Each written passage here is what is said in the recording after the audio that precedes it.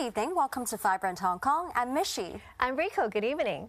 Rico, I know that you do a bit of cooking every now and then. Do you ever wonder where your ingredients come from?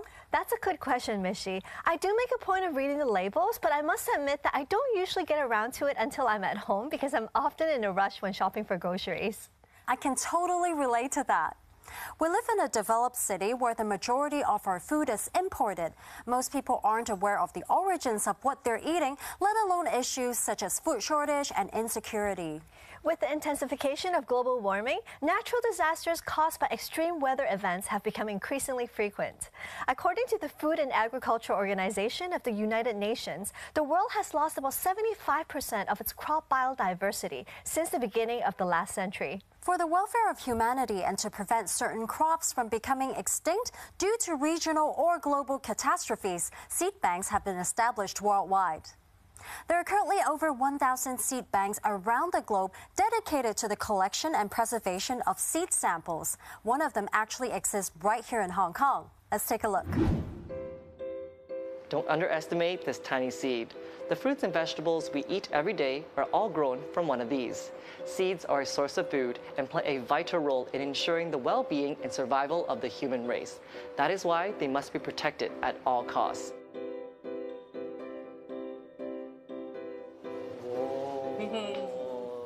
This is the seed bank, right? Yes, here is our seed storage. There are so many different containers. They belong to different species. So Michelle, I know we're at the seed bank. How many varieties are there? In there, we now have 461 seeds in here, including some commonly found fruits and also vegetables. Now, I see that there are different numbers indicating in terms of temperature. Do the seeds have to have specific conditions when being kept? Well, the seed in here is stored for short-term purpose. It will keep at 5 to 8 Celsius degrees, and also in particular humidity. You have so many seeds here, 461, right? Yeah. What are they used for? They are mainly used for testing, for gaining the information of the seed, and also we will distribute the seed to farmers and also public. Once we found it is in good quality. Seeds need to be treated before they can be stored in a seed bank. Today I'm going to intern here as a researcher and learn how to prepare samples for storage. For the new arrived seed, we will calculate its number, and then we will go through a bunch of different tests, including the viability test, heat stress treatment, drought treatment, and also germination test before it enters in our seed bank. Michelle, can you tell me the process of what we're going to do today? Today we are going to do the viability test.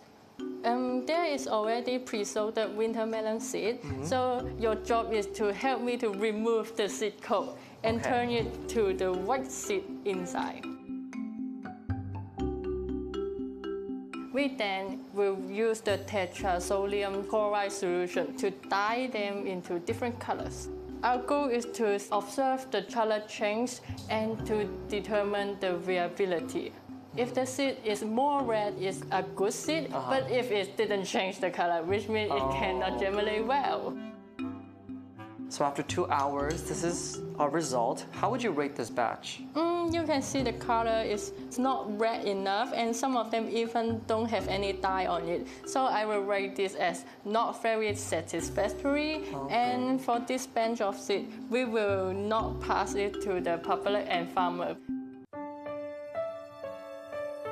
Apart from preserving the past, SeedTEC is also sowing the seeds for the future of Hong Kong's agricultural industry.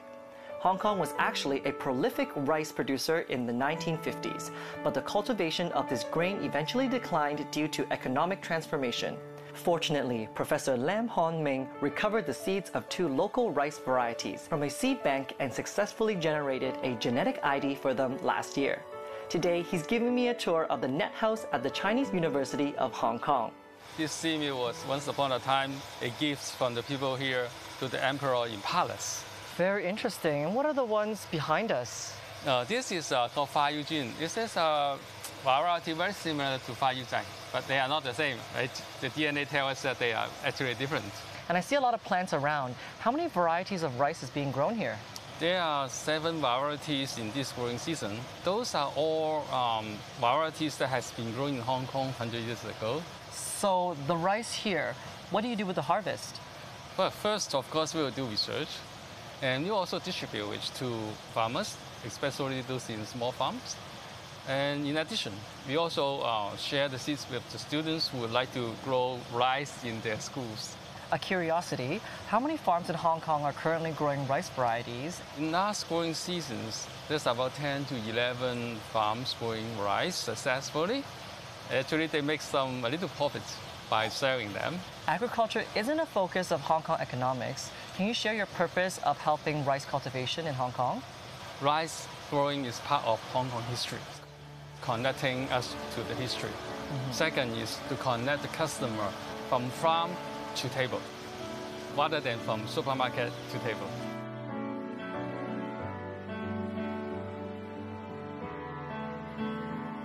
Although agriculture is a sunset industry in Hong Kong and many posts have already been replaced by AI, a group of scientists are silently striving to preserve the historical and cultural roots of our city. Seed banks are like the plant version of Noah's Ark. They can help extend the viability of seeds and may very well become a lifeline for humanity in the future. While the preservation of existing seeds is vital, the R&D of new crop varieties is equally important when it comes to agricultural development. We're delighted to have Professor Lam Hon-ming with us to share the fruits of his research in agricultural innovation. Welcome, Professor Lam. Hello, everyone. Thank you for being on our show, Professor Lam. Now, I know that you successfully developed a salt and drought-tolerant soybean in 2016, which is now being grown around the world. Speaking of soybeans, I also understand that you recently took a group of secondary students to Gansu province to visit some soybean farms. Can you tell us more about this trip? Okay, so this is a highly packed trip. And we visit the Agricultural Museum in Yangning in Shanxi provinces. And then we visited Gansu Academy of Agricultural Sciences in Lanzhou and the National Water Saving Station in Wuwei, and then visit 2 agricultural fields growing my soybean in Zhangye and also Jiuquan. This is a trip to broaden the horizon of our high school students, let them know the agriculture and food security better, and also see how the Hong Kong research can be applied to Gansu provinces. Well, I'm sure they've also gained a deeper understanding and insights into soybean and agriculture. I'm curious to know how many acres of land in the mainland are currently allotted to planting the salt and drought-tolerant soybeans that you have developed, and where are they mainly grown? So the cumulative acreage of our seeds has reached 53,000 hectares, around 50,000 football fields. It has been grown across 2,000 kilometers on the lowest highland in Gansu provinces. In the east, this is starting from Qinyang County and all the way to Jiuquan. So it is a very extensive growth with different growing spots. It's actually way more extensive than we expected. Now, Professor Lam, you've been studying soybeans for over 20 years, and you developed 3 varieties of salt and drought-tolerant soybeans. Can you tell us about each variety and what are the unique characteristics?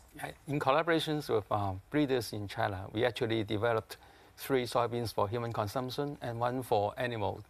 So for the one for human consumptions, one of them are very good in food properties. So food company like it very much, the protein and also the appearance. And the another one is very good for growing in high altitudes. In high altitudes, the temperature is lower. So one of them can grow as high as 2,100 meter altitude. And the third one is more exciting because it can adapt to different environments. It has both drought tolerance property and also tolerance to flooding. So sometimes you get a very dry season followed by heavy rain, and both will kill the crops. But our variety can survive in both conditions. Wow, looks like the soybeans can survive in more places than me. I feel quite inadequate as a human being. Yeah, so I mean, I want to know, like, going back to the beginning, why did you decide to study soybeans and what special properties do they possess? Because I heard that planting them actually benefit the environment of the soil. So one is the importance in food security. So soybean provides the world's 70% of the world's vegetable protein and 28% of the world vegetable oil. So it's very important as a protein source for, especially for those people who cannot afford meat, right? And soybean also has a special property of fixing the nitrogen from the air and turning it into amino acids through the symbiosis with a bacteria in the soil. So it's environmental friendly. So when you grow soybean, you're actually getting organic nitrogen into the soil to save the use of synthetic nitrogen fertilizer. The third importance is related to something sentimental. Soybeans were originated from China. Before Han Dynasty, soybean has been one of the staple food in our culture. After Han Dynasty, we eat rice and noodle, and soybean become an important ingredient in the food chain, like the soy sauce, tofu, soy meal, fermented soybean, etc. So, I mean, I personally is a big fan of soy products, but I never understood or know the significance of it. So I actually have new admiration for it. Now, I would like to follow up and ask, what's the ultimate goal that you hope to achieve with this process and the research? Well, I guess first we want to develop some environmental friendly agricultural method and products so that we can help the farmer to increase their income as well as protecting their valuable soil. And also for this research, we want to educate the Hong Kong students that science can be very important for humanity. And scientists, in addition to earn money, make profit, we can also contribute to people's life. Yeah, I mean, what you guys are doing right now, it's like such a great thing for humanity. So aside from Asia, I understand that the soybeans that you develop are also being grown in South Africa and Pakistan. How did these projects come about and what's their current progress? Okay, so actually the Africa project come first. So I visited South Africa 3 times and I make friends there and they show interest to grow soybean in South Africa. Actually, the representative of the chief said they can lend me 20 hectares of land, okay? And the friends in South Africa has made up a Zulu name for the project. In Zulu, the African language, Imbewu Yetimba. So this Zulu means seeds of hope. So they believe that our seeds may bring some hope to the villagers there to increase their income and reduce some of this problem of unemployment of the youngsters. Another exciting news is that 2 years ago, we have started to grow some soybean in Pakistan. Right. Yeah, in a region with very high temperature. So one of my previous postdoc who studied in my lab, who is also a Pakistan citizen, returned to Punjab. And he grew our seeds in that provinces. And in the year 2022, the field temperature has reached 40 to 45 degrees. And he told me that all their soybean died, but our soybean, some of them can survive. A couple of weeks later, it reached 40 again in that particular area. But my previous postdoc said, don't worry. He said, your beans still survive and get seeds. And after harvesting this season, he's going to distribute it to more farmers.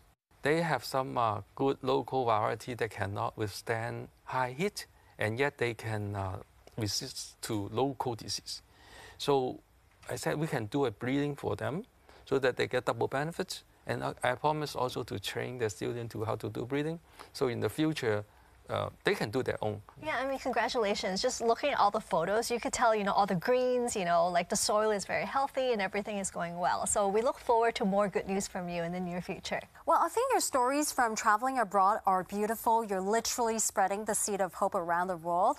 As if going international wasn't impressive enough, Professor Lam's soybeans were delivered to Tiangong Space Station in May this year.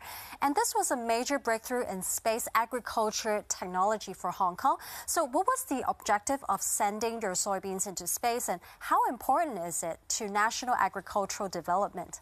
So in space condition, there are microgravity conditions, and they may have experienced some unique radiations in the space.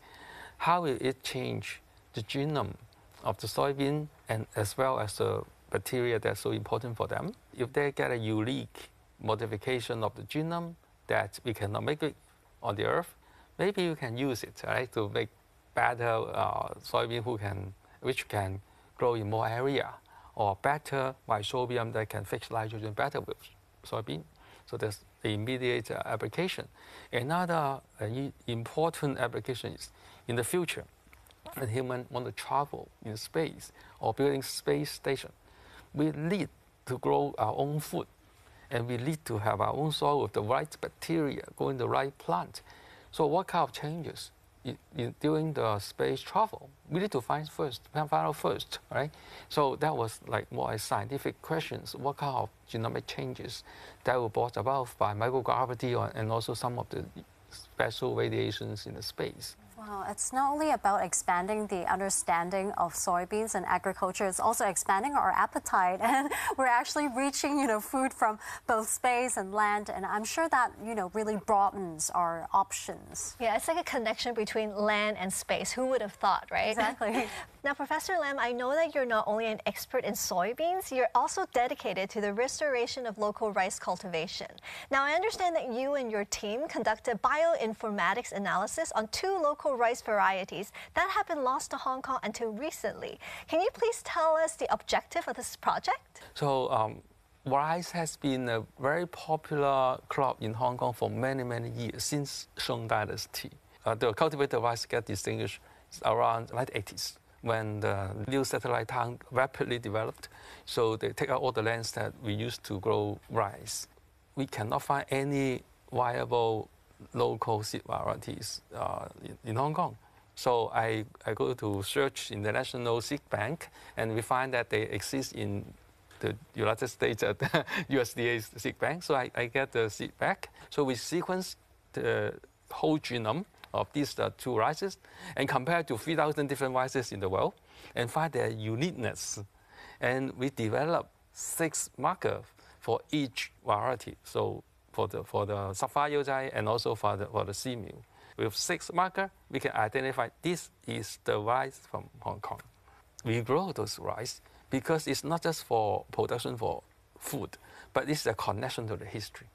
So the rices represent part of Hong Kong history. And the rice also represents the beginning of the food chain. So our youngsters go to supermarket and buy rice. They think the rice are from supermarket. But that's not true, right? It's the farmer and the soil that bring the food to us.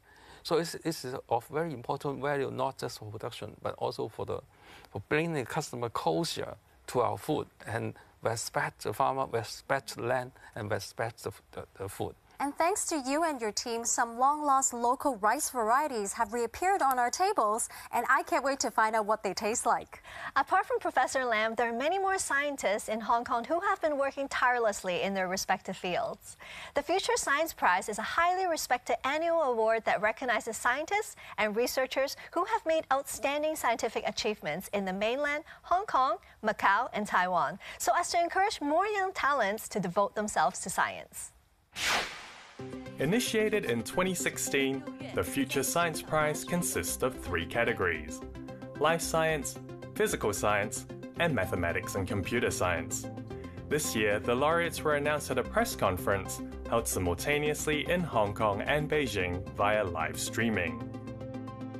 The aim is to demonstrate to the world of the importance of scientific work which is done in mainland China, Hong Kong, Macau, and Taiwan, and to showcase the world how such impact can be made to benefit mankind.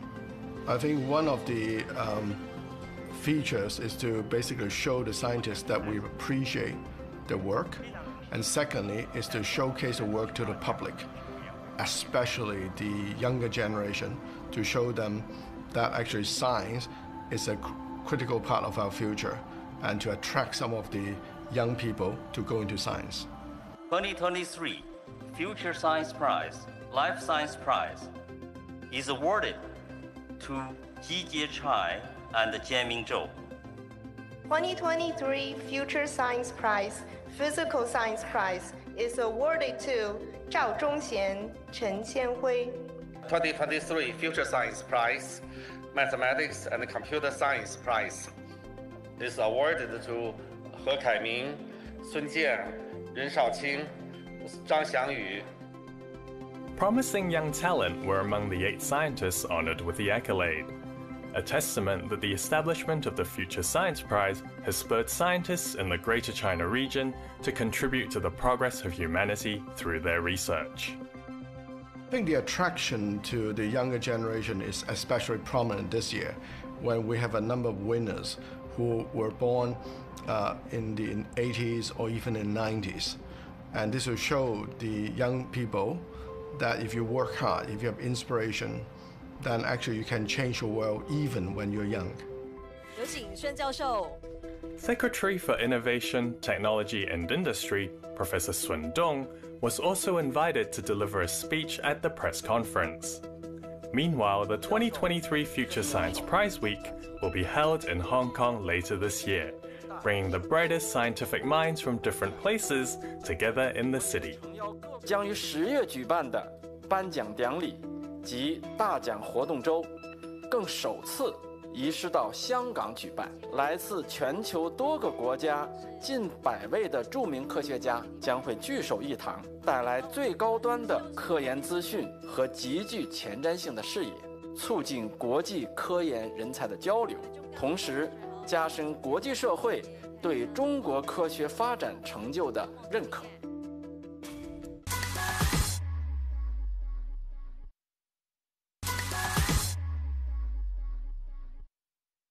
Mishi, we're over 10 episodes into our show now. Have you gotten used to our virtual set yet? Well, it's practically my home away from home at this point. I really love all the neon signs hanging in the background as they highlight one of the most iconic aspects of our city. Colorful neon signs are indeed an essential part of Hong Kong culture, with renowned local director Wong Kar-wai being especially fond of using them to tell stories. They first emerged in Hong Kong in the 1960s and served as a means for large corporations and restaurants to promote their brands in the pre-internet era. While neon signs played a crucial role in shaping Hong Kong's unique cityscape, they've been gradually disappearing from our streets with the popularization of the internet and changes in advertising trends. An organization committed to the preservation of neon signs is holding an exhibition to shine a light on their brilliance and ingenuity. Let's take a look.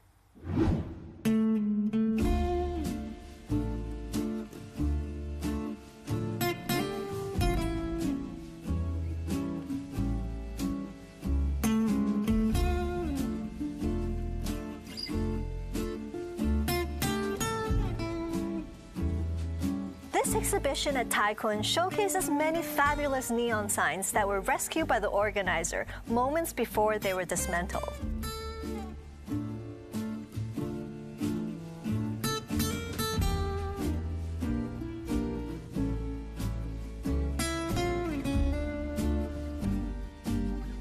And that is the whole art form of neon, which in the hands of Hong Kong's unique craftsmen and master tube benders and calligraphers and painters and sign designers has really established itself as a very distinctive style of visual culture and a very distinctive kind of visual language, which I think is associated with a very exciting and prosperous period in Hong Kong's history.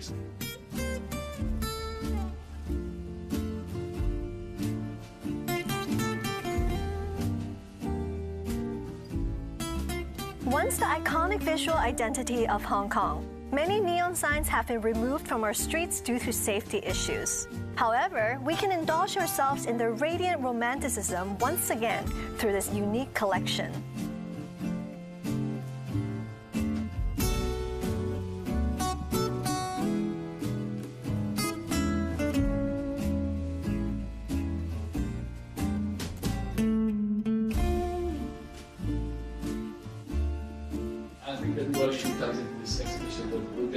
Great insight and develop a huge enthusiasm for something which is very distinctly about this wonderful city. Hong Kong's night views are a must-see for anyone visiting the city, as they offer a unique glimpse into the vibrant and dynamic culture of this global metropolis. Absolutely. When I was little, I was amazed by the size and colorful designs of the neon signs lining our streets. Their spark and romanticism are a vital part of Hong Kong's visual image. Tonight, we've invited a very special guest to share the story of Hong Kong's neon signs with us.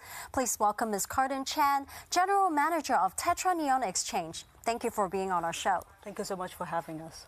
So lovely to meet you, Cardin. I guess I would like to ask you the most obvious question. What inspired you to set up the organization and focus on the conservation of Hong Kong's neon culture? I grew up in the 80s and 90s in Hong Kong. And then I remember I was actually privileged enough to be showered by the full streets of like Hong Kong neon signs. And then the warm glow actually reminds me of a sense of home and hope. When I was living overseas, I realized something that actually made me feel very ashamed. Because for the longest time, I did actually take what my lovely city has to offer for granted. Like a lot of people, myself included, I always thought neon signs would be able to stay forever. And then so when I actually relocated myself back to Hong Kong in 2017, I just thought, like, without knowing exactly what I would like to do, I would like to see how I could contribute, like, my little efforts to Hong Kong local culture. And then one night, I could not actually sleep. And then I was scrolling down on my Facebook page, and I saw an article about, like, a Facebook group set up by a Westerner living in Hong Kong at that time, talking about saving Hong Kong neon signs. And I realized something inside me was like, I need to actually contact that person. And then I did the next day. And then I started my journey as a volunteer, what neon was about, how we could actually, like, as someone so ordinary like myself as well, how we could actually think of ways to support this disappearing industry. And then that's another heartbreaking fact that actually make me extra determined, because I realized these people, they sacrifice so much, but all they ask is so little. And then also at the same time, I think for decades they never actually got the recognition that they well deserved. So to me, it's my honor to be able to actually give them a platform, so that actually public would actually have a chance to actually understand what these people's lives have been and how much they have really contributed to Hong Kong. Well, I mean, firstly, we admire your perseverance. It's not easy, and you're definitely not ordinary, because you turn your thoughts into action and you made things happen. Exactly, and I totally agree with you. As someone who grew up in Hong Kong, I've always been so proud of our neon signs. You know, it's the very feature that drew Hollywood film directors to Hong Kong and picked this place as a film location. But many of us actually overlook these beautiful details of our city. So can you tell us more about the neon culture in Hong Kong, and how does it differ from its counterparts in other parts of the world? Based on the research that we have been doing, Hong Kong neon signs actually inherited a lot of, like, cultural elements from, like, old China as well. Like Chinese, handwritten Chinese calligraphy plays a big part in Hong Kong neon signs as well. And then so to us, for the longest times, for decades, our streets were just like a living gallery. When you took a trip on the double-decker bus, like the topless one, you could actually see it was just like it was magical, if you ask me. You could actually appreciate all sorts of, like, Chinese calligraphy types as well. Hong Kong neon signs actually preserve, like, a lot of hidden messages that used to be very prominent in traditional Chinese visual language. For example, one of our signs at the exhibition is a koi, you know, the fish, jumping out from water with a gold coin in his mouth. To us, it's like Lei Yok Long Bun. It actually symbolizes, like, a carp jumping through the dragon gate, which means, or which actually, like, carries a wish. That person, that owner actually owns the store, would be able to climb a social ladder of course, and also the next wealth. level. Yes, wealth as well. And also, like, it's very usual for us to see, for example, like double happiness or even quadruple happiness in logos for some of the Hong Kong neon signs as well, or Hong Kong, like a lot of business logos as well. Well, Cardin, these neon signs are just breathtaking to behold. Can you tell us more about this exhibition at Tycoon? First of all, it's a wonderful and meaningful collaborative effort because Tycoon is all about Hong Kong stories, art and heritage, exactly what Hong Kong Neon is about. So to me, it's a match made in heaven. Thanks to Tycoon this time, their support actually enable us to restore, repair and then exhibits like some of the signs that we actually preserved or saved. And also, like, it actually gives us like the first ever opportunity to allow public to appreciate the neon signs on ground level and up close. You're right. Can you tell us about the word vital signs? Like, why is it called vital signs? Even though I'm the curator of the exhibition, we actually worked with Tycoon very closely every step of the way, especially the director of Tycoon Art, Mr. Timothy Kellnan. When we were sharing the stories of like us saving the Hong Kong neon signs and why, and all of a sudden he was like, I know what we are going to name our exhibition. We should call it Vital Signs because it's a word play, right? Right. I love the innuendo. Yes, and then at the same time, we actually talked about what vital signs are, why they are so vital, and then also the vital businesses and their stories behind these vital signs. And we call them vital signs because it is basically in our DNA, it's in our blood. Without it, we could not actually survive, just like the heartbeat, just like perspiration rate, just like body temperature. Without it, we would die. Wow, it's a really cool concept, actually. I like Very it. smart as well. Yes. Now, can you share with us some of the standout exhibition pieces with us and also the stories behind them? Right. One of them is like what we call the cat and dog. It actually used to belong to a hardware store. It looks really like Japanese cutesy. So at the beginning, we were like, how come a hardware store would have such a cutesy style neon sign? And then the owner actually explained to us that sign actually belongs to their former identity, which was like a store selling or specializing Japanese electronic products. So it was very Japanese because back in the 90s, I think up Blue Street, Sham Shui Po, where the store was located, I think it was the answer, or the local answer to the district that is very famous for the electronic product called Akihabara in Japan.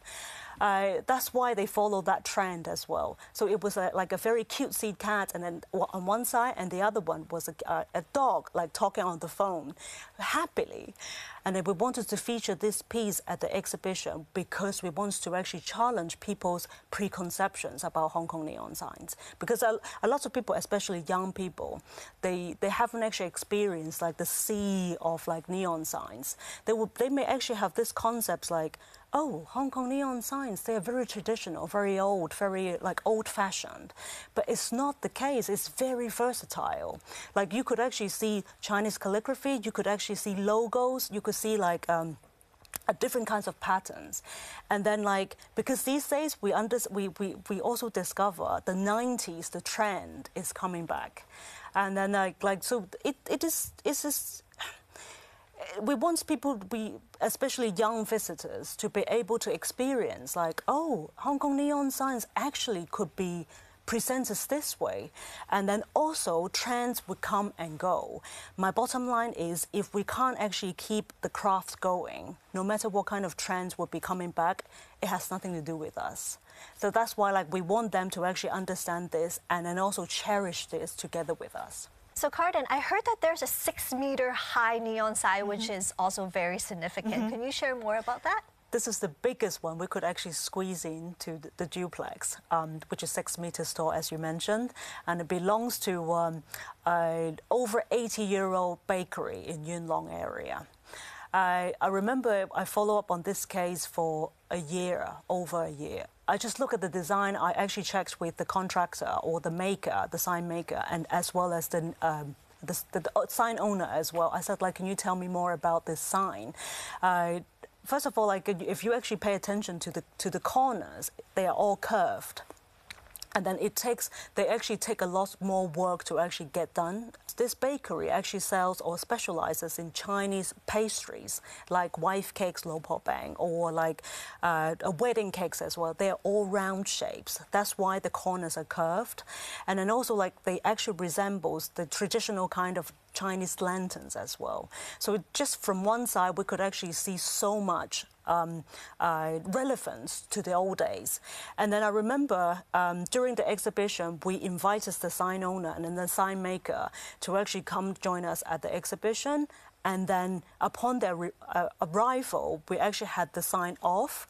And then when we were in position, we actually had the sign on for them. And I remember seeing the facial expression on the 19-year-old proprietor. I think he was really stunned and he was really touched as well. He said, like, I never thought, like, donating the signs to you, actually, I would live long enough to be able to see it being on again. And then the son actually shared with us, my father still can't actually let it go. The sign actually meant so much to him. And then he recalled, like, the father actually described, like, how he felt when he had to let go of the sign. Like, I can't believe the sign retires before me. So it really, like, it was like a boost to us, because it's not only about saving the sign, it's about telling their story, and also, like, their sign would actually bring businesses to them, and then to keep the sign going and also the businesses going as well.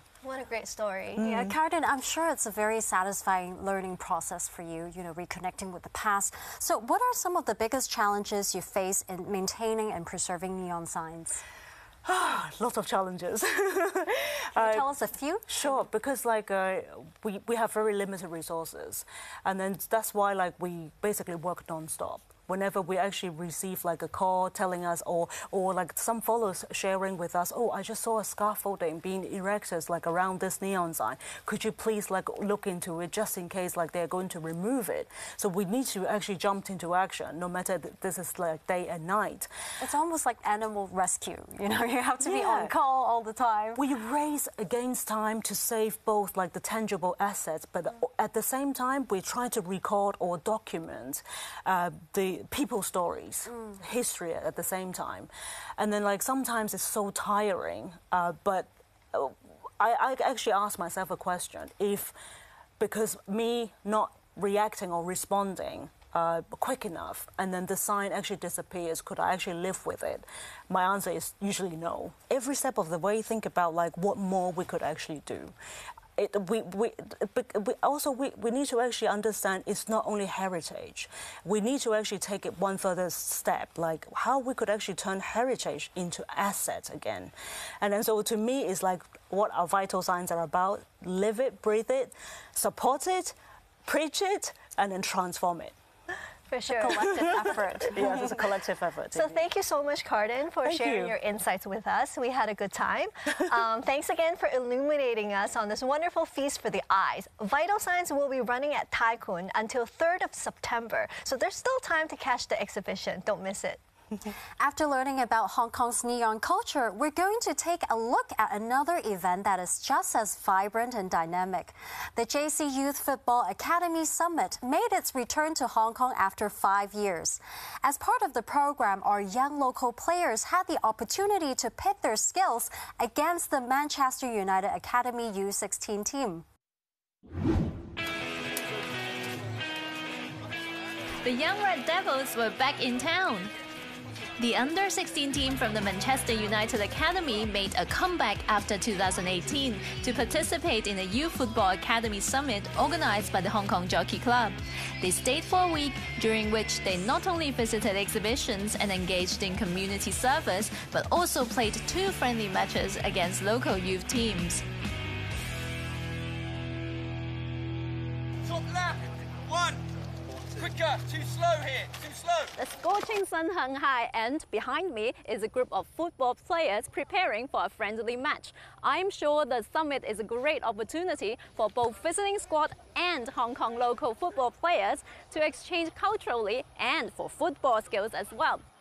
Hi Tim and Lucas, what are your expectations for this training and any foreseeable challenges that you see in the coming match? We really experienced a really professional academy, one of the best academies in the world, how they train, the attitude that they bring to the training, and the environment that the coaches and the players create. It was a very good opportunity for our team to learn from these guys. We want to be a good host for them and to show them what Hong Kong culture is like and what Hong Kong football is like. But equally, we want to learn from them, learn from their style of play, their physicality, and hopefully we can translate this to the Hong Kong football as well in the future. The summit also saw the presence of Manchester United legends who came to show their support for the young players. Diego Forlan, the former Uruguayan international and the top scorer of the 2010 World Cup finals, was a part of the Manchester United team that won the English Premier League in the 2002-2003 season. Forlan later played in Hong Kong and won a Premier League champion medal with local club Kit Chi in 2018 before hanging his boots up. Pleasure to meet you and welcome back. Thank you very much. We all know that you played for Kit Chi back in 2018, and now that you're back, do you miss Hong Kong for the last 3 years? I miss, yeah, of course, it's good to be back. Yeah, I miss Hong Kong. It was a really nice time with the family, and also as a professional player, so I really enjoy it. Hopefully we can see, young players playing and to see how good they are. Do you have any advice or tips for our young players? Just to enjoy, to learn, and it's going to be a very good experience for them, I think it's a big opportunity for everybody.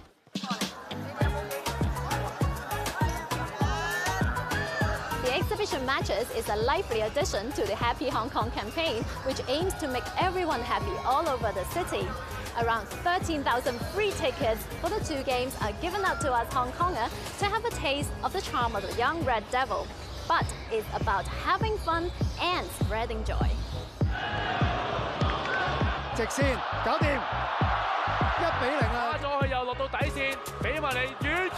Local young guns said they learned a lot from the visiting guests.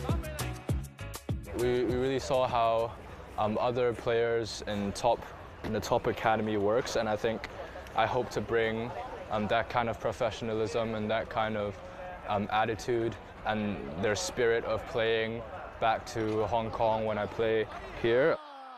It's great for both our team and also the other team, and it's great to compete against the best players in the world. So obviously we want more of these opportunities to compete in Hong Kong and internationally.